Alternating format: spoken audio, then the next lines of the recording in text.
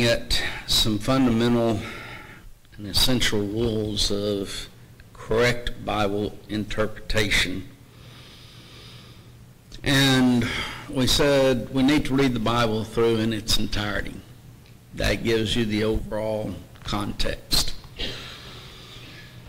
Then read the individual book that's under consideration. Preferably read it in one sitting. Learn the spirit, the attitude of the book. And then we looked at ask these questions. Who's the author? From a human standpoint. Some books we do not know, but most books we do. To whom is it written? It becomes important whether it was written to Corinth, whether it was written to the churches of Galatia, which probably was written to the churches in South Galatia. But that's a good study for you. Of whom was it written? For example, mentioned Galatians was written to them, or South Galatia churches, but it was written of the Judaizing teachers, and to correct their error and to prevent brethren from going astray. So of whom it is written. Then the purpose or the design of the book. Mentioned Hebrews was to prevent Jewish Christians from apostatizing. That is the whole theme of the book. Amazing that some say that we can't apostatize when the entirety of the book of Hebrews is written about that one subject. Well, a lot of Galatians, that was primarily the situation there as well. Revelation, Christians facing persecution, and the theme of the book thus is Christ will overcome, you will overcome. That we are overcomers, we are victorious. Look at the historical setting when the book was written. It does make a difference. For example, the book of 1 Peter was written on the background of the Neronian persecution that was going to arise, and they were going to be suffering great persecution, fiery persecution even. So what's the background, the historical setting of the book? And then where was the author when he wrote the book? For example, Paul wrote Romans when he was in Corinth. And of course we should know a little bit at least about Corinth and its ungodliness and worldliness. To call a person a Corinthian was to insult that person greatly because it was known for its immorality. And so by saying you're a Corinthian, you're saying you are an ungodly, immoral person. So it was an insult to most people, at least. You have the Roman or the prison epistles, Philippians, Ephesians, Colossians, and Philemon. Paul wrote while he was in prison in Rome. So ask those questions and get an answer to them. Next, number 3, make an outline of the book.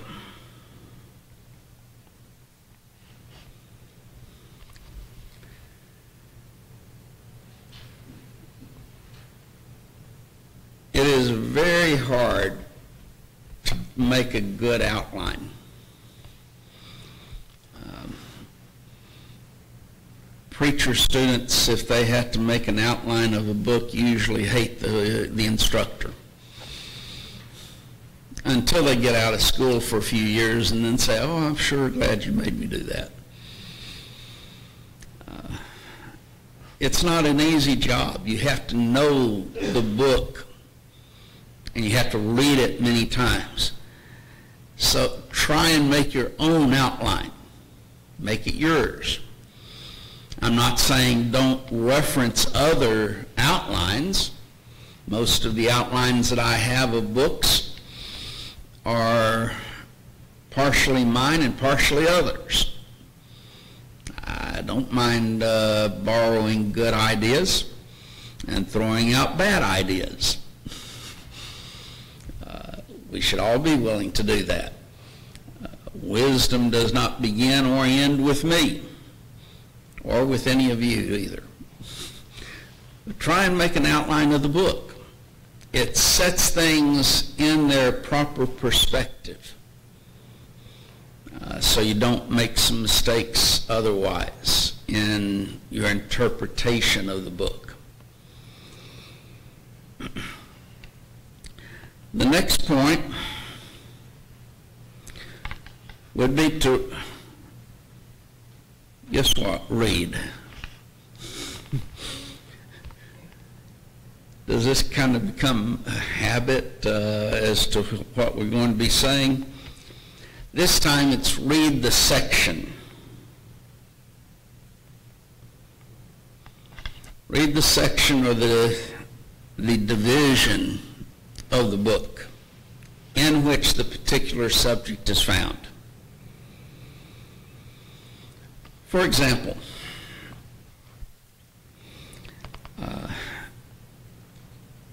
if you're looking at the book of 1 Corinthians, chapters 12, 13, and 14 are dealing with a specific subject. That is the subject of spiritual gifts or miraculous powers. Those miraculous powers that would be passed on to them by the laying on of the apostles' hands, and specifically Paul's hands, proving that Paul was an apostle.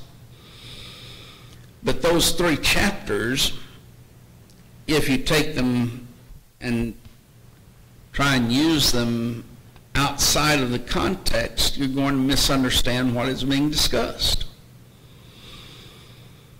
Now then, if you want to go to a wider aspect of that, if you begin in chapter 11 and go through chapter 16, all of that material is dealing with essentially a worship, and our worship to God. And yes, a lot of that would be in relationship when we come together into one place. Chapter 11 emphasizes on more than one occasion. When we come together in one place, let's take the Lord's Supper, for example. In the 14th chapter, he mentions singing. He also mentions prayer in the 14th chapter. He mentions our giving in the 16th chapter. In both the 14th chapter and the 15th chapter, which is a chapter on the bodily resurrection, you're dealing with the preaching of the truth in that. So you're dealing in those chapters from starting in chapter 11 through chapter 16 with our worship to God. In the midst of that, chapters 12 through 14, you're dealing with miraculous gifts. Now, what's chapter 13? Chapter on love. Chapter on love is in a discussion of miraculous gifts. Now you can ask yourself, now why is the chapter on love in the midst of miraculous gifts discussion? And if you wanted to, if we were teaching 1 Corinthians in that way, we'd go back to the very first chapter. There are divisions among you. Some say I am Paul, some I have Cephas, some I have Apollos, some I have Christ. Is Christ divided? Now, you get over to the 12th chapter, and part of that was division came as a result of the miraculous powers that they had. And some wanting to elevate themselves above others because of the miraculous power that they had. And guess what the miraculous power that they thought was the best one to have? Tongue speaking. Sound familiar in our society? Speaking in tongues. And they thought that was just the best. And they elevated themselves above others who did not have that gift and maybe had another gift. And so, he's showing them, yes, all of these are necessary, all of them are needed. You see that in the 12th chapter. And the last verse of the 12th chapter yet says, yet show I unto you a more excellent way. A more excellent way than what? The miracles. What's that more excellent way? The way of love. And then at the end of the chapter, he shows the permanent nature of love as opposed to the fleeting, the passing nature of miraculous gifts. And then in the 14th chapter, he then corrects many of the problems that they were having in the use of those miraculous gifts.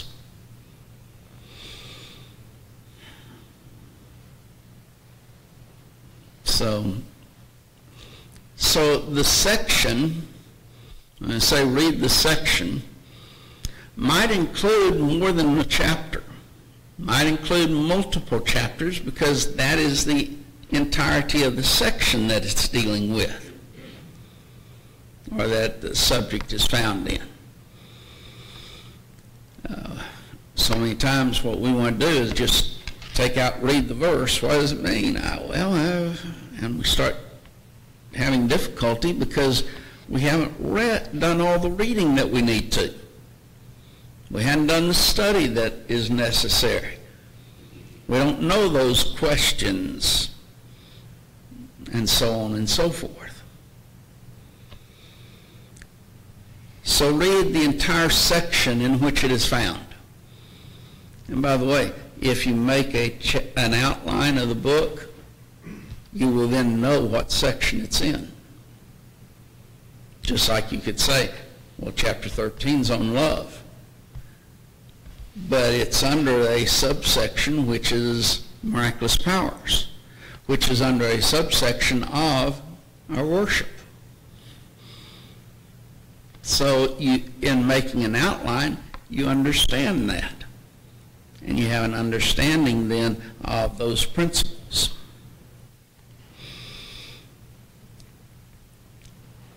Number 5.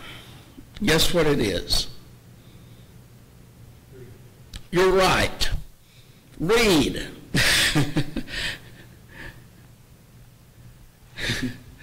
Do some more reading. This time, read the chapter in which it's found.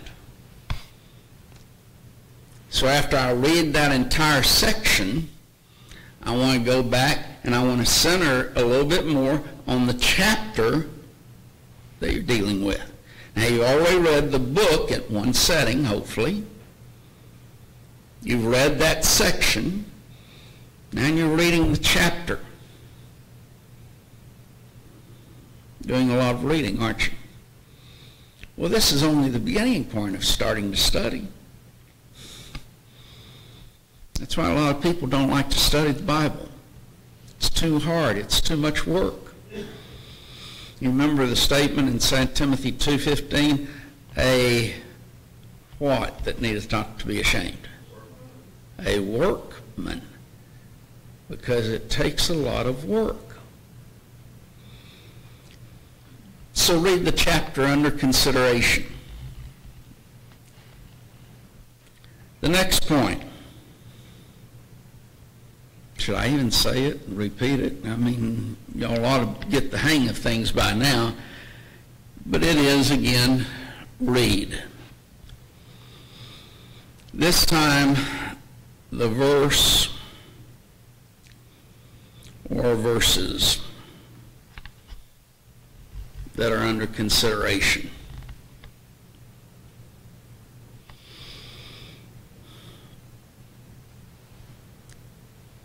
So since we're using 1 Corinthians in chapter 13, if we get down to verse 8, or let me say verse 10, you want to start reading then. But it takes more than verse 10. It would also take verse 9 and verse 10 in relationship to those verses that would be under consideration. And when you've read the book, the section, you've got your outline, and then you read the 13th chapter. When you get down to verses 9 and 10, you have good understanding already as to the discussion. It's going to be the cessation of those miraculous gifts of chapter 12. Something's going to come to an end. What is it? That which is in part. What is the in part? It is the miraculous gifts. What's going to remain? God's Word. And love will endure. But in this,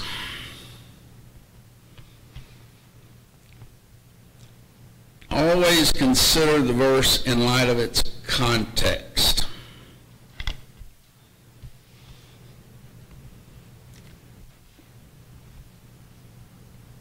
I have put it a few times that context is king. By that I mean that you cannot take something out of context and be right. Even if you come to a right conclusion, you're still wrong because you've taken it out of context. But there's a lot of passages that if we would just keep in context, we'd start understanding them better. I've had, for example, people argue that Jesus went to hell. I see Tim nodding because he's probably dealt with some of those too. Call upon Matthew 16, verse 18. I say unto thee that thou art Peter, and upon this rock I will build my church, and the gates of hell shall not prevail against it. Jesus went to hell and established the church. Well, no, he didn't. Understanding of the context of that. Or that here's another favorite one of the Catholics in particular. Peter's the rock that the church is built upon. If you go back, what's the context? Well, Jesus has brought them to Caesarea Philippi. By the way, knowing a little bit about Caesarea Philippi becomes important. It was a city that was literally built upon a rock, huge boulder, if you will, kind of like the Rock of Gibraltar and I've forgotten the city that's on that rock. But he had a city on the rock. And he asked his apostles, who do men say that I am? Discussion is about him. They gave him an answer. Whom do you say that I am?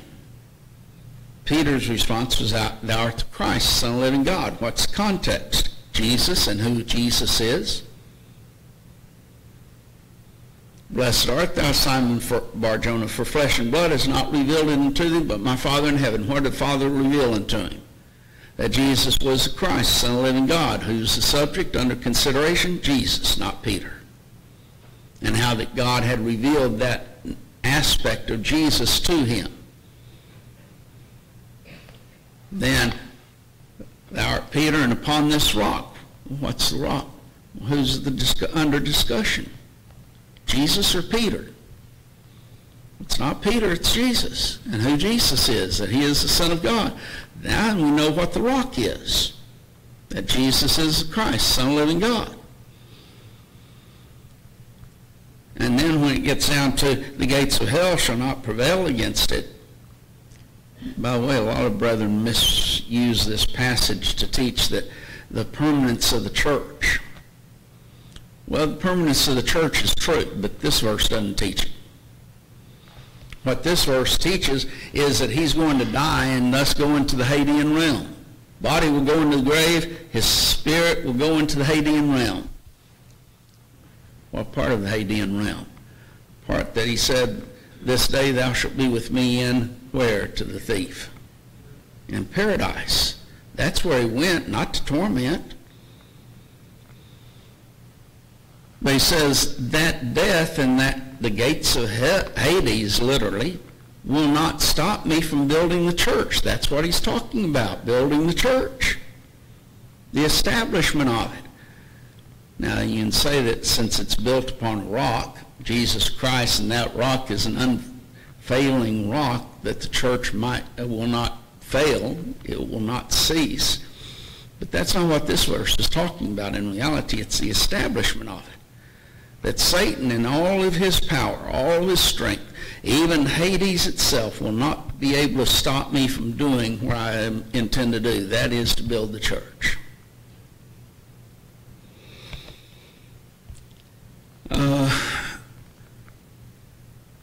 Turn over to Matthew 18 and verse 20. Another one that, if we just read a little bit, we might understand it. In Matthew 18 and verse 20, states, for where two or three are gathered together in my name, there am I in the midst of them.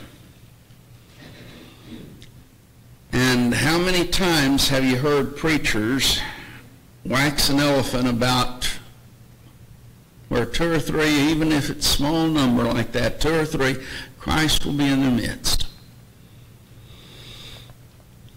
Well, it is waxing an elephant, but it's not the truth. Now, how do I know that? Read the context. Context starts up in verse 15. Moreover, if thy brother shall trespass against thee, go and tell him his fault between thee and him alone. If he shall hear thee, thou hast gained thy brother. But if he will not hear thee, then take with thee one or two more, that in the mouth of two or three witnesses every word may be established. And if he shall neglect to hear them, tell it unto the church. Let me just pause here. Is that Old Testament teaching or is this New Testament teaching? Now then, if you don't recognize that, why I'm saying that, there are those who teach that Matthew, Mark, Luke, and John, all Jesus was doing was explaining the Old Testament properly. Is telling it unto the church. Old Testament or New Testament? New Testament, of course. Well, if he neglect to hear them, tell it to the church. If he neglect to hear the church, let him be unto thee as a heathen man and as a publican.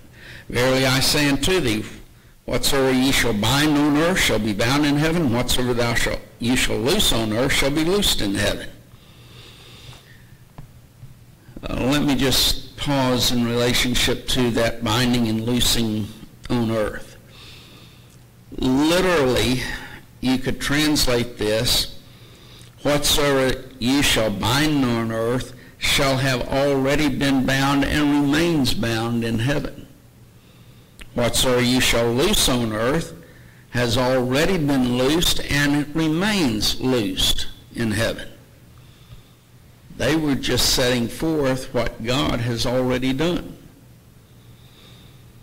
And in relationship here, it is the withdrawal or treating that man as a heathen and a publican. It was, as 1 Corinthians 5 would set forth, turning that man, delivering him unto Satan.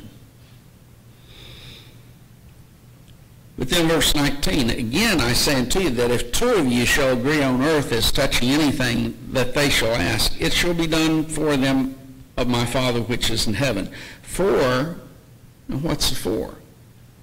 He just set forth, here's two or three going to that individual, to establish his sin and his error and thus his need to repent. Where two or three agree on earth regarding this matter, basically God is on your side. God is with you. 4, where two or three are gathered in my name, there am I in the midst of them. God's with you as you're doing this.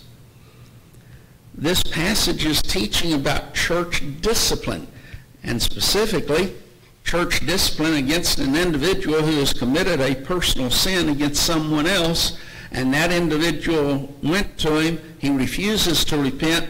He takes 1 or 2 with him now, so you have 2 or 3. And where those 2 or 3 are gathered together in my name, there am I in the midst of them. If he still neglects to hear them, you tell it to the church. If he neglects to hear the church, you treat him as a withdrawn from person, a heathen and a publican. Now see, that's obvious within the context. But a lot of people pull that out of context and start talking about worship. It has absolutely nothing to do with worship. In fact, I would say that it is a gross misuse in regards to worship. Let me ask you, if I'm out by myself doing something, driving the car or whatever, and I start singing a religious song, am I worshiping when I'm singing that religious song? If I pray and I'm all by myself, can I pray by myself? Prayer is an act of worship, is it not? Does it take 2 or 3, or can I pray by myself? Or do I have to go and grab somebody and say, need you to hear to pray so that I can pray? Well, we know better than that. And if it's 2 or 3, can you worship with 4?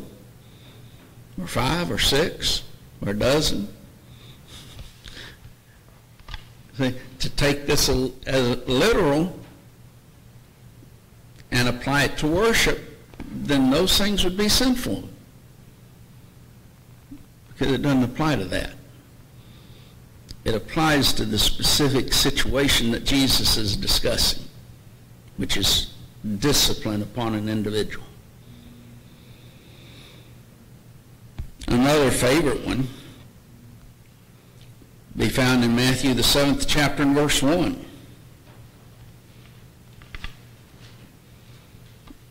Judge not, they be not judged. There's a lot of people that could not tell you anything in the Bible except that one verse. And if they happen to know another verse, it would be John 3:16.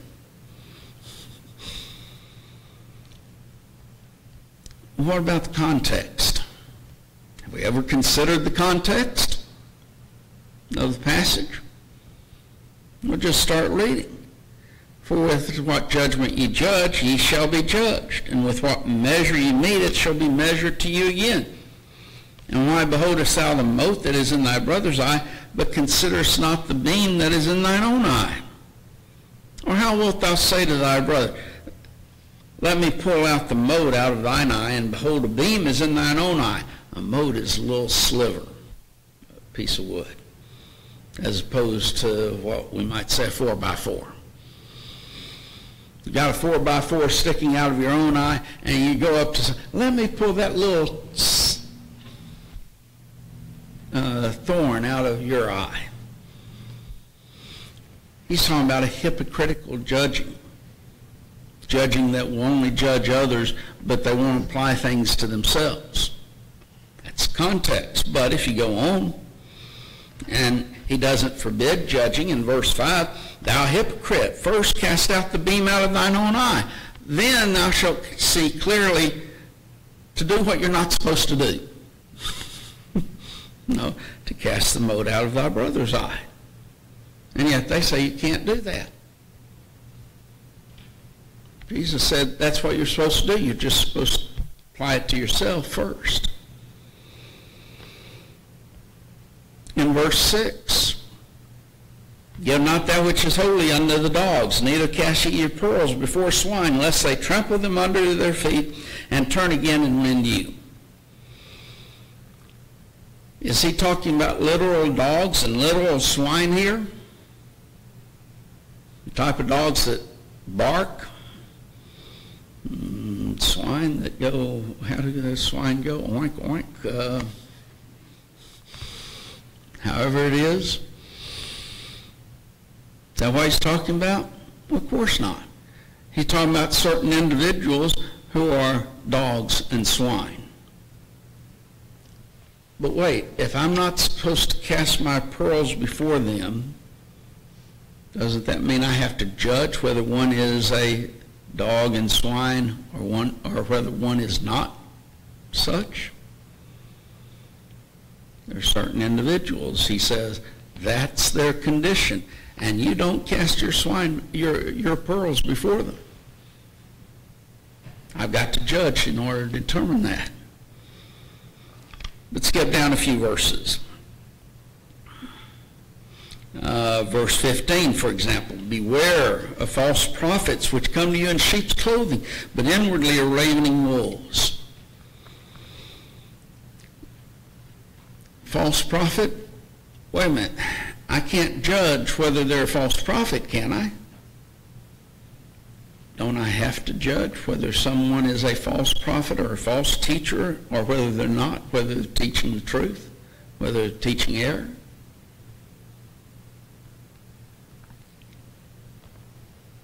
And then by their fruits ye shall know them. What are the fruits?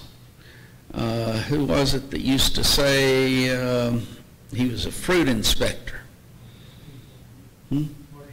Marshall Keeble? No. A lot of times I remember the statements. I don't remember who said it. The fruit inspector. Wasn't that judging? Of course it is. Why? Because we have to judge. You can't take that verse 1 out of its context. If you do, you come up with the numbskull arguments of these nincompoops that have no concept as to what the Bible teaches. Always look at the context. Matthew 7:1 does not forbid all judging. It cannot be. We have to inspect fruit. We have to judge whether someone is in sin. We have to judge whether someone is unholy or a dog and swine. We have to judge on all of those things.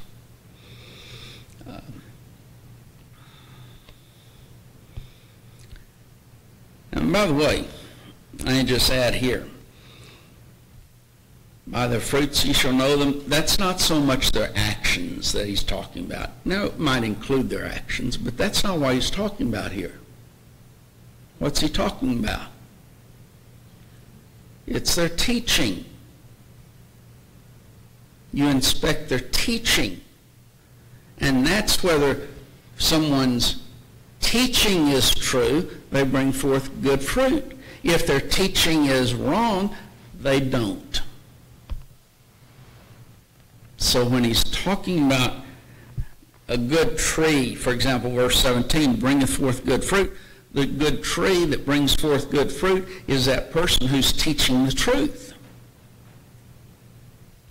A corrupt tree cannot bring forth good fruit. In other words, if someone's teaching error, it's not going to produce what's right.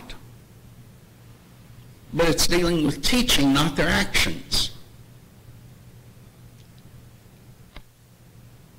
And then if you look at what confirms that, when it says, wherefore by their fruits ye shall know them, verse 20, comes next? The scene of the judgment. Not everyone that says unto me, Lord, Lord, shall enter into the kingdom of heaven, but he that doeth the will of my Father in heaven. What's the difference? One is saying, Lord, Lord, but they're teaching error. The other one is doing the will of the Father. Many will say to me at that day, here's these are saying they're teaching the truth, but they're not. They're false teachers. They will say to me at that day, Lord, Lord, have we not prophesied in thy name? And in thy name cast out devils, and in thy name done many wonderful works? What are the works? It's their teaching, specifically here. And Jesus will profess unto them, I never knew ye, depart from me, ye that work iniquity. What is their working of iniquity? It's their teaching that they are doing. Their false teaching. And that goes right back to verse 15. Keep passages in their context. Now then, let me say, would this in verses 21 through 23 have application to someone's actions? Well, of course it would. But that's not what is really under discussion in these verses. What's under discussion is verse 15, beware false prophets which come to you in sheep's clothing, but inwardly they are ravening wolves.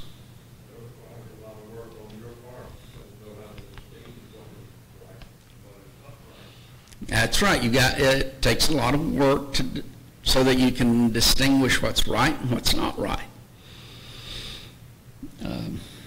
What's true and what's counterfeit. Counterfeit bills are not always easy to determine. I would ask somebody if that's correct, because they received one and passed it on and found out it was counterfeit. Didn't ever look at it closely, but it was counterfeit. And took it back and got money back, but there's counterfeits out there. Guess what? There's counterfeit churches, there's counterfeit preachers, and some of those even are in the Lord's church. That's why you A wolf in sheep's clothing. That's right. They come in sheep's clothing. They don't come in proclaiming, hey everybody, I'm a false teacher. Now then come listen to me. Well, I don't think anybody would have, you're not going to have anybody show up, are you? But if you come in all pious, holy, acting, very humble, and then you can start working. That's what's been done many times in many congregations, and how many congregations have been taken over by false teaching because of it.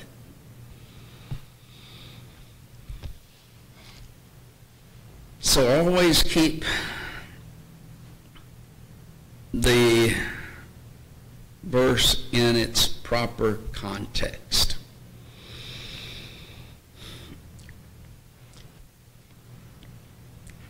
Next, I'm just going to put here conflicts.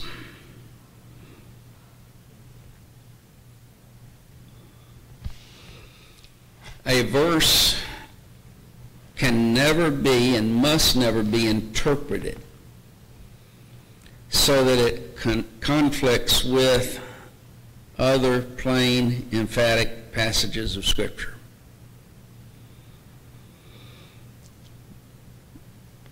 Next week we'll come back to this, but I'll give one illustration for right now. When I was in college, I had a teacher. I've still got his book. Of course, teachers always wrote a book so that you had to buy their books. But he came to this one section of the Bible.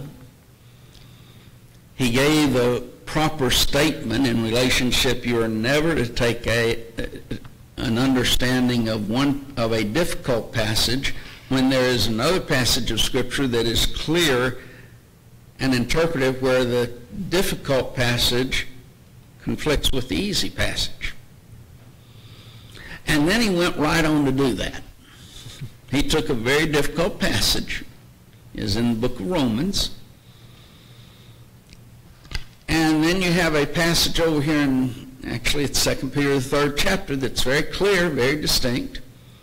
And he knew that, And yet he took an interpretation of Romans that directly contradicted what Peter had written. He knew it. He said, it's against proper rules of interpretation, but I'm doing it anyway. That was his attitude. You cannot interpret a difficult passage where it conflicts with an easy passage. In 2 Peter 3, it's pretty easy to understand that everything in this world is going to be burned up. It's going to melt with fervent heat. It's going to be destroyed. There's not going to be anything left of this souled earth. But he took a passage in Romans and he redefined and reinterpreted what Peter wrote because of that difficult passage in Romans. That's a violation of the rules of interpretation. But I say, we'll start there, Lord willing, next week and continue on with our study.